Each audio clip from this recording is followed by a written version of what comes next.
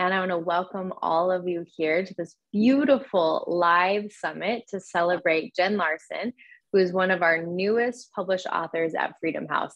So my name is Keira Polson. I am the CEO, founder of Freedom House. Freedom House Publishing Co. is a publishing house that publishes transformative books. So we are here to change the world through transformative expression in the form of published books. And it is my absolute joy, my absolute honor to hold these summits so that our authors can be celebrated. These are not easy books. The books that we publish aren't easy books. They're not books that are easy to write in the sense of emotionally, they take a lot, because these books take everything inside of a person to bring them into the world. And so I love these summits because we get to really celebrate the author, that they said yes, that they brought through and birthed this book. And I have so much love for Jen. Jen and we actually go back quite a few years. We've been friends way before I even owned a publishing house. And then we moved to different states, and I started my publishing house, and she went and lived in Montana. And then I ended up moving to Idaho, and somehow our lives still stayed in the same connection energy. And so it's just my absolute honor to publish your book, Jen. Jen, I'm just celebrating you so big today. Thank you. Thank you so much. It's been quite the journey, right? Yeah. Together and in this process, but I'm grateful that I could do it with you. So it's such an honor. I want to start off with, the summit is going to be a mixture of whatever we want it to be. Every summit's different. I would love for Jen to talk about her journey with this book. I just want you to share what led you to write the book, because many people are going to watch this replay, and I want them to be able to know you and your heart behind this book, because the book is amazing. And when you know who brought it through, it even adds more magic to it. So can you start by sharing with us a little bit about your story and how this book came to be? Yeah, of course. So we will go back to when I was 7 years old. My dad was a sheriff deputy. And so in my eyes, he was a hero, and he was a hero to lots of people that he was able to help around the community. But he was the strongest man. He was Superman to me. But he ended up having a grand mal seizure. And that led us to find out that he had brain cancer. And he battled brain cancer for about 6 years. And so I saw lots of scary things throughout my childhood, lots of these seizures and lots of unknowns happening. And so when I was 13 is when he had passed away. And so a huge part of my heart just absolutely broke and shattered, and was trying to figure out, how do you navigate life without one of your parents? And so that was really hard for me. And then I remember being at a church fireside where they were talking about journaling and recording your life story and how important that was. And they had mentioned in there that when we record our experiences in our life here on earth, that is also recorded and sealed in heaven. And that the angels can actually quote from this life book that you have. And in that moment, I realized that that must mean that my life really matters. It matters not only here on earth, but it matters to my Heavenly Father. And that meant that my dad's life was important, and that he mattered, and that even though he wasn't here on this earth, how important and special he was, and the things that he did while he was here was important and special, and could leave an impact not only here with us, but he makes an impact in heaven.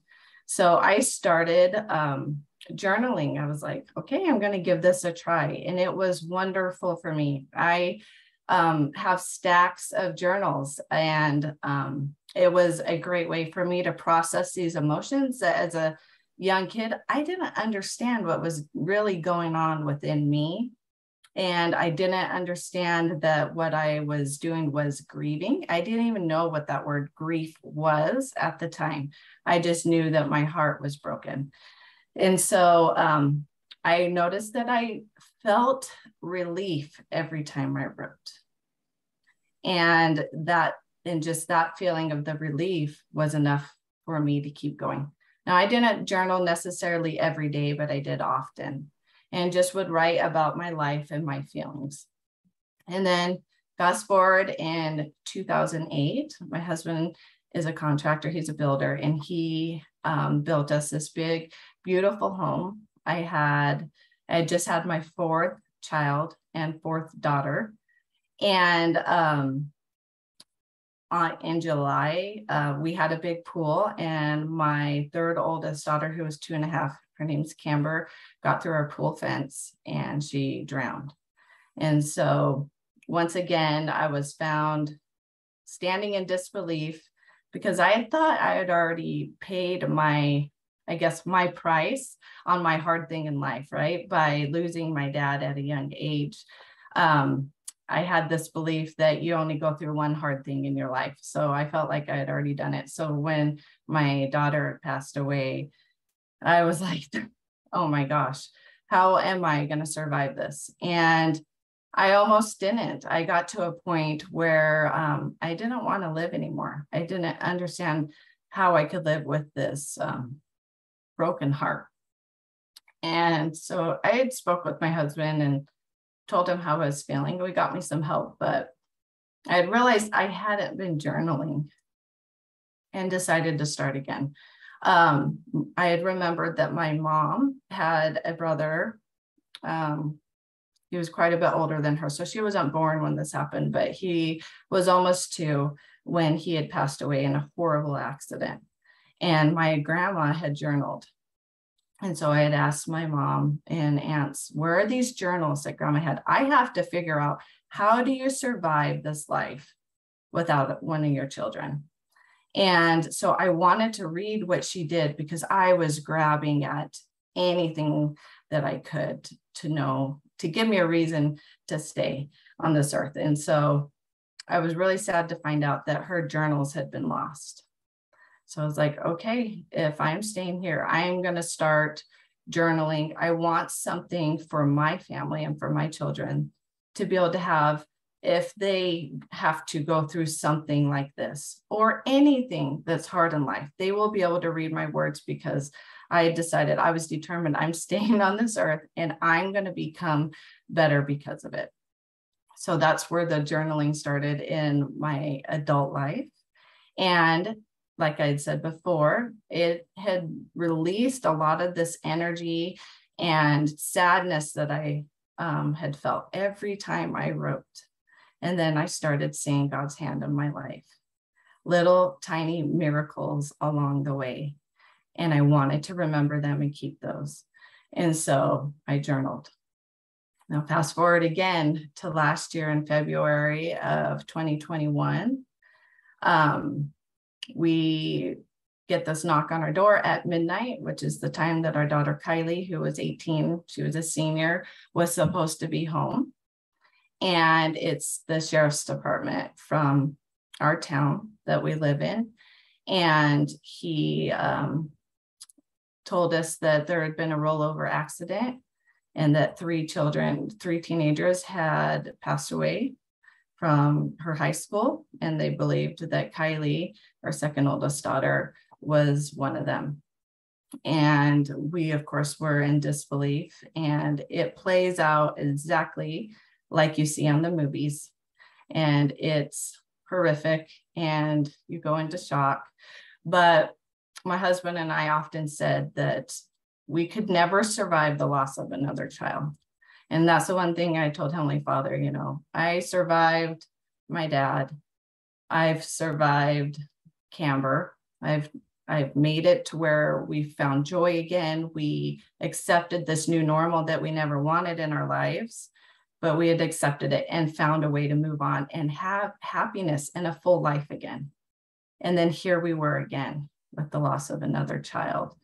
And so my husband had said, I cannot do this again. And I said, I know, I can't either, but we don't have a choice. And so we started our journey of going through loss again. And everything we believed and knew was shattered and on the floor in front of us again. And we've had to pick up these little pieces. I like to describe it like as if you take glass and you were to throw it on the ground, how you can have just really sliver of pieces of glass. And then sometimes those pieces are a little bit bigger, but you pick up these little slivers or these bigger pieces and you look at them and, do I believe you today? Can I put this back to my heart today? Sometimes you can and sometimes you can't. But I started journaling from day one. I did not want to forget not a single memory or a single moment of any of it. So I started journaling most every single day in a book. I just had notebooks at the time, and I would just write. And then sometimes I would post on social media. But I was feeling some relief again. I definitely was seeing God's hand. Kylie was very much showing up in big ways in our lives, really big ways to where you couldn't doubt that it was her.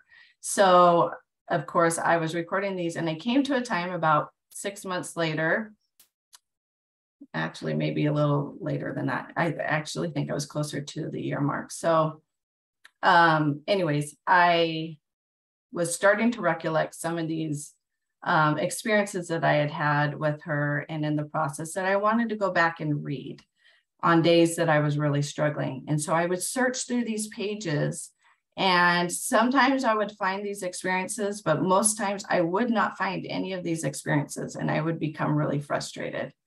And I was like, oh, there's got to be a better way to journal than just all these pages. So one night I went to bed and had this dream of this journal. So I saw this Give Hope journal that had sections in it, and it was organized. And I could see that I had my memories and my experiences in specific spots in this journal, and me being able to go back, recollecting something and knowing right where to go. And it was awesome. And so I woke up that next morning and realized how vivid that dream really was, and had the feeling, I need you to create this journal, Mom, but you're not going to just do it for you. I need you to do it for everybody that's grieving and hurting. And that was really scary to me, because I felt like I was in a really tough spot in my grieving process. I was almost to the year mark. And so all these emotions were coming to the surface. And I was like, now you want me to create this journal when I am having a hard time. But she said, yes, now you need to create this journal. And she told me specifically that you need to reach out to Keira. And I was like, she is rocking it in her business. She does not need me with my little journal to do. And so, but it kept nagging at me. So I finally said yes to it. And I text Keira, and she said yes to me. And I was so, so grateful. And so we started the process of this journal that I knew was going to go out into the world, and I wanted it to bring hope. And that's how we got the Give Hope title, was in particularly in Kylie's funeral, we had a friend give a talk, and we wanted him to talk on hope. And in his talk, he said, let's start a hashtag of Give Hope, because that is what Kylie gave to so many, because we had people coming out of the WordWorks telling us Kylie was the one that would go and speak to my son in the back of the room. He's always so quiet. He didn't have very many friends, but Kylie every day would talk to him. Or another girl had said, I had lost my brother last year, and Kylie was right there to talk to me. And I knew in that class, I had someone that I could talk to that would support me. And so lots and lots of these types of stories came through. And Kylie was a person that she'd say, I didn't have a ton of friends, but then she'd go hang out with a bunch of friends. And I was like, you little stinker. She had so many friends, and she had no clue the impact that she was having in high school with all these people by just including whoever she could telling her story of losing her sister. There was oftentimes she would share her testimony of that and how it gave people so much hope. So I knew that that's the title of this journal, was to give hope, because we wanted to give that to each of you, everybody. Man, I can't hear your story without just so many tears of just honoring you, Jen. Thank you, Keira. You have not had an easy path. And in the midst of so much grief, you were able to create a book that I have received more messages from people just saying, like, I gave this to a friend and it's already changing her life. I was able to give it to an author that we're publishing right now. She's working on a book and she lost a daughter a year ago. And she just said, like, it gave her so much like momentum of like, okay, I can create my book.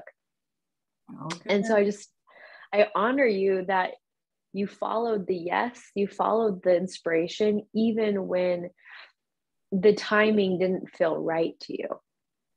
Yeah, most definitely it did not feel right, but it was the right time. It was right. It was. It really was. And I would love for you to show everyone your book. It's so beautiful. Oh, yes. So I have this paperback copy. So it's really easy to flip through. And this is the back. It just tells a little bit of things that I like 2 things in life change you the most, and it's love and grief. And then I also have the hard copy, which is just as beautiful. It looks the same. Yeah.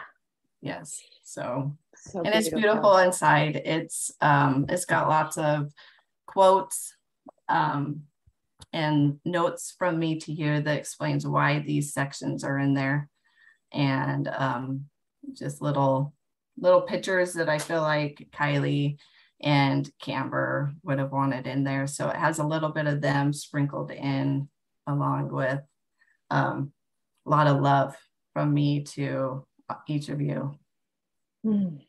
It's so beautiful. It's so beautiful. Even I remember watching when the book cover was coming together, how you knew the energy you wanted the book to be, and it came through. I mean, it's a holy book. Like, it feels sacred. It feels holy. It feels reverent. Yeah. It's really, it's exactly what I could feel in your heart.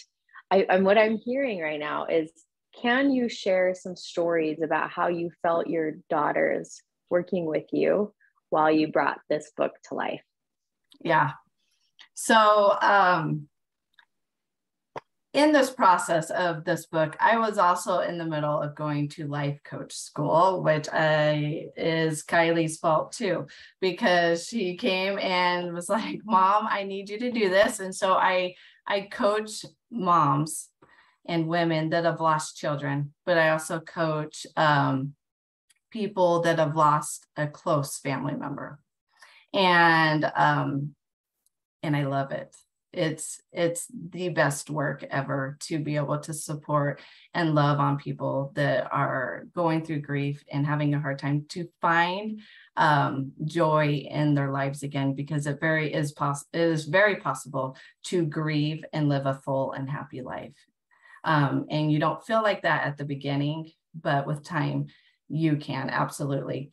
But so anyways, with that being said, I was wanting to add more to this book, maybe add a little bit of my life coaching tools in there, instead of keeping it a little more simple. And every time I would do that, I would get stuck and not know what to do, and would just have like a writer's block, or things would come up in my life and I'd go a couple days without even working on this journal. And I'd be like, why does this keep happening? And finally, one day I could hear or God saying to me, like, kind of reprimanding me. Like, I said to keep this simple, stop trying to add what you want to it, and write it the way it's meant to be. And I knew all along it was supposed to be kept very simple, but I was trying to do something more elaborate. But so anyways, she showed up very much. It was like that, this isn't right, Mom. This needs to be more simple for those grieving, because when we're grieving, we have a lot of brain fog. It's hard to concentrate for very long. And so I knew that this needed to be beautiful, but simple for you guys to use. I love that. I'm seeing, I don't know if you told me this or if I'm just seeing it, but was there a moment on the treadmill? There's something about a treadmill and a song in Kylie. Do you know what I'm talking about? Yeah, well, it might have been before the podcast when we were talking about the book. Yeah. Yeah. So I had been sleeping at night, and I woke up in the middle of the night and I could hear words saying like, you have a podcast tomorrow to talk about the book. And I was like, no, I don't. I was pretty sure it was the next Wednesday. And no, and it kept nagging at me and waking me up. And I'm like, I knew it was probably Kylie. I'm like, I don't. And she's a very persistent child. And so anyways, I looked and I had written it down wrong, but so I was convinced I was right. Like, see, I told you, Kylie, I just looked at my paper. It's not till next week. But the next morning I got up and started working out, and I was on Spotify, and some songs that she liked and reminded me of her started playing over and over, like new songs. And so I was like, okay, Kylie and I are going to work out. She's here with me today. And then all of a sudden Keira's text comes through. Are you ready for a podcast in about an hour? And I'm like, oh my God. Yes, Kylie was right. I did. I had that podcast. So I quickly got ready and just prayed that she would help me through it. And she had me pumped and ready to go. So yeah, she very much shows up like that often. That's so beautiful. Life. Yeah. I love that. I just kept seeing that image. I was like, what was the story? It's such a great story where she's like, Mom, I'm prepping you. Get your energy ready. This is happening. Yep, we're doing this, Mom, whether you're ready or not. It's today. Oh, it's so good. That's so good. Yeah. Well, I would love to open up the space for anybody, and no one has to, but I think that it's a great opportunity to either share with Jen even your own personal experiences of loss, or to share what you've experienced with the book, or if you have any questions for Jen, this would be the space and time. So we'll open that up for you all, and just unmute if you want to share. I can share. I don't really have any past loved ones that have passed away. My father passed away in 2014, but nothing recent. But I bought Jen's book because I was just so happy that finally I have people that lose loved ones around me, at work, in my church, wherever, my neighborhood. And I never know what to get them. It's just such an awkward time. I remember one time I brought a huge bouquet of flowers, and my friend was like, what's this for? And then another coworker I bought him like this little moon thing. It was so awkward. I don't know. So when this came out, I was just so grateful that now I have something to give to my friends and coworkers. And I just love the way that it's organized. I'm horrible at journaling, and I love the organization in it. And just like going through it and seeing the heart to heart section is just so, everything she writes in here just really like touches deep down inside. And I don't even have like a lost story, so I like you said, it's so sacred. Yeah. So awesome. Thank you, Lo. Thank you. I really think, Lo, you bring this is why I felt so passionate about helping Jen publish this book. Was like, Jen, this book has to be in the world. I'm just like you, Lo. Every time someone goes through loss, I freeze up. And when I'm normally like real good with my words, like that's actually like my gift in life, I have nothing. I don't know what to say. I don't know what to do. And all I want to do is like do something, and I can't figure it out. And now it's like, Jen, thank you. I bought like 15 and they're just in my closet, in my bookshelf, so that at any point I can bring this to somebody and I know, oh, like this is actually going to support them. So I love that you brought that up, Lo. Thank you. Yes, thank you. And thank you, Jen. Thank you. Yes, thank you. Because this was needed. You filled a gap, a hole that so many of us have been experiencing as on the outside. And not only just the people who are going through loss, but us on the outside who want to support and love. Mm-hmm. Well, I often would get people, so Camber's been gone now 14 years. And once you lose a child, people kind of come out of the woodwork. And so we'd often get phone calls. Will you speak to our friend that lost a child, or a family member that lost a child, and give them advice? Or they'd ask, is there anything we can do for them? What can I give them? What's the best thing? And, flowers are beautiful, but they do die.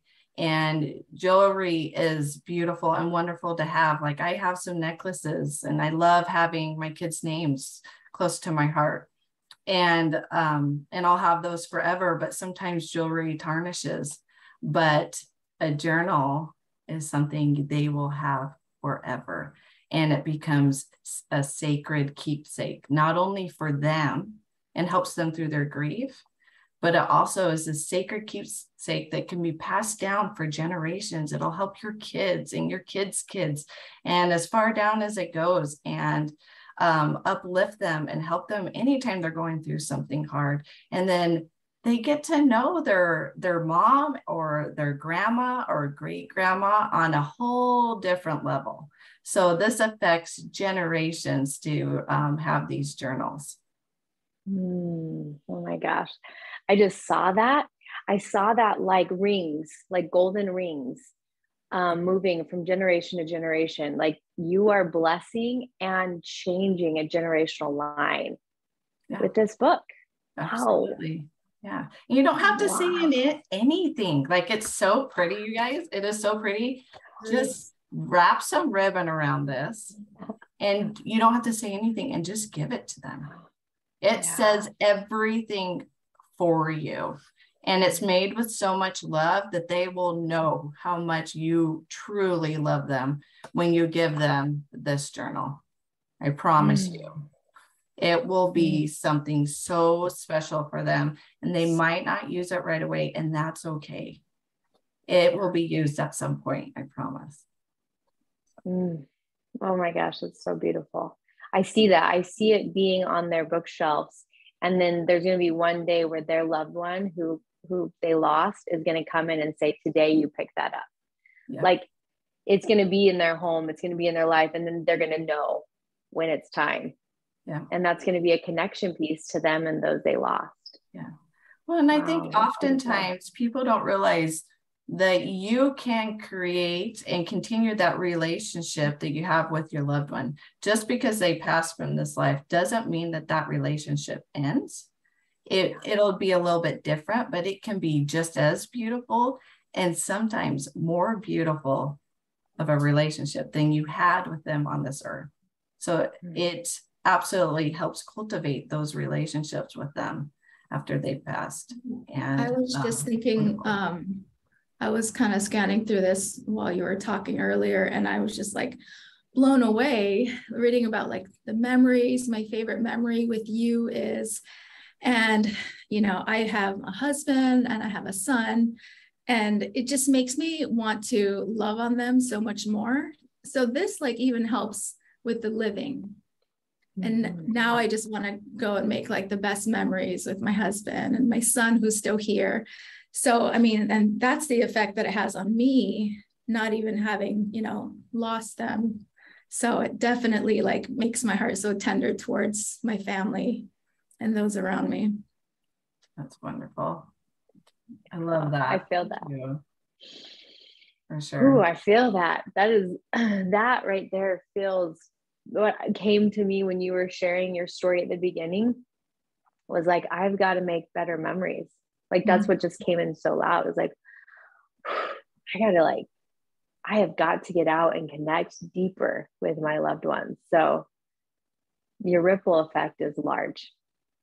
Yeah. And I'm going to use this actually for my loved ones now living, because it's got a lot of memories, tender mercies. Like, this is something that I could use right now. Yeah. As a section, Be Still My Soul. I love that section. That section is where you write anything that comes to mind, anything weighing on your heart, whether it's good, bad, or ugly. That's exactly where it goes. And it's a place of no judgment. You're not allowed to judge yourself in that section there, because it's you getting to be your human self. And we all have the good, bad, and ugly emotions and thoughts and feelings. So I like that. Yeah, I just can't stop crying. It's just rolling. It's just here. I'm so tender with this. Is there anything that anyone else would want to share or ask questions or just be a part of this conversation? Don't be shy. Come on, Jessica. I know you got something. Well, so like interestingly, my this like goes way back, but my mom lost my uncle. My uncle was 17, similar, got in a car accident and passed away really suddenly. And it was my mom's like first wedding anniversary. So she was still pretty young. She was I think 21 at the time. And I just keep thinking about how like awesome it would be, because like I always hear about my uncle, but like I don't like, there's so little about that, right? Like it's just like casual. It's not like real memories. And like the power of being able to like read something like that. I'm a journaler, and I've always kind of felt like when they describe him, he had a lot of characteristics that were similar to me, like struggles and things that were similar. And it would be so neat to have those memories or to have that journaling, if my mom or my grandma or someone else had had done that or had that at that time. So I just think I think that's like a really powerful tool. And I love the idea of being able to do it, now, like you were saying, like to make those memories. I have books for my kids that I do, where I capture different memories as they're growing up. And I've always like think like in case if something were to ever happen to me like the reverse, like they would have these like my memory of them, being born or things like that. So I love the idea of like making those memories and capturing them so that they could or so that I would have those. That's beautiful. I love that. I love that. Yeah. And you said it was your mom's brother. Yeah. Is she still alive? Yeah. So she could totally start writing everything that she remembers. That's what I was thinking. Forward. Yeah. And my grandma's actually still alive. She's 90. Oh, wow. Yeah. So she's she's 90. So she's like semi there. But yeah, I think it could be really powerful to have them be able to fill that in. Yeah. And if she can't write, another piece of advice is record her talking about it. Oh, that's beautiful. Then you always get to have her voice for when she does pass. You get to remember exactly what she sounded like as she's telling this life story of hers, of how she's felt. Oh, I love that. Yeah. Like, I don't know if I could host this summit. I don't know what's going on with me. I was not emotional today. I was feeling so much presence from just like all these loved ones on the other side. Just like how grateful they are that you created this. Like I can feel it like way beyond us. Like I can feel all of these loved ones of people who will get your journal and how grateful they are that you wrote this. It's like a tether for them to connect. Yeah. Well, maybe I should share this experience then, since that's what you're saying, because it keeps flashing into my mind. So not long after Kylie had passed away, just really sad, and wanting to have a dream of her. I just wanted to see her, to know that she was okay. And this was probably months later. And she finally did one day come to me in a dream. And we were in this church building, and she's standing there, and I see so many people that I knew here on this earth and that she knew well up on the stand. But it's hundreds of people. And some of them I do recognize, and some of them I don't, but I know in my heart that they all knew her and she knew them. And then I look out away from the stand, and there is thousands of people out in the audience, thousands of them. And she says, these are the people that have impacted my life, and then the people that I have impacted. And being kind and loving and being who you are, you have no clue the impact it has here on earth and in heaven and for generations to come. And it was a huge eye-opener for me that our lives really do matter, and you never know the impact that you're really having on those around you. Even the person in the grocery store that you just give a smile to, you have no clue if that smile is what just made their day. So anyways, you talking about that, we have no clue the impact, and how many people that love us on the other side that run to our aid daily to uplift us and to help us and to lead and guide us. It's been, maybe that's the biggest lesson I'm supposed to learn from these losses, is how thin the veil is, how really close those on the other side are, and to share my testimony that I know there's life after death. We have eternal life, and we get to be together again, and with our Savior and with our Heavenly Father. Ooh, Jen, thank you for sharing that. What a beautiful vision. That's a vision. That's like an embodied experience, right? It was wonderful. It was beautiful. Wow. Thank you. Thank you for sharing that. And I just want to thank you for being you, Jen. This is me not being your publisher, okay? Like, I'm a pretty introverted human. I don't actually make a lot of friends. And I remember the day that you walked by me and I knew that you were my friend. It was like the weirdest thing. Like, I just knew, like, oh my gosh, she's my friend. And we really haven't spent much time together in our lives, like probably the cumulative, 15 hours, right? But like, you are my soul friend. And so I just have so much massive love for you. And just like the warrior that you are, that you have faced the battles that you have faced with so much courage and faith, and that instead of going inwards, you have poured love outwards. Thank you. I love people, and I don't want people to hurt. We can create so much more suffering in our lives, and we don't have to. So if we can help each other, that's the best gift. It's just to love each other, right? Yeah, so beautiful. Well, ladies, thank you for being here today. Is there anything else anyone wants to share before we close up? Anything that you want to share, Lindy or Pamela, before we kind of move towards the end of this? I just want to thank everyone for being here.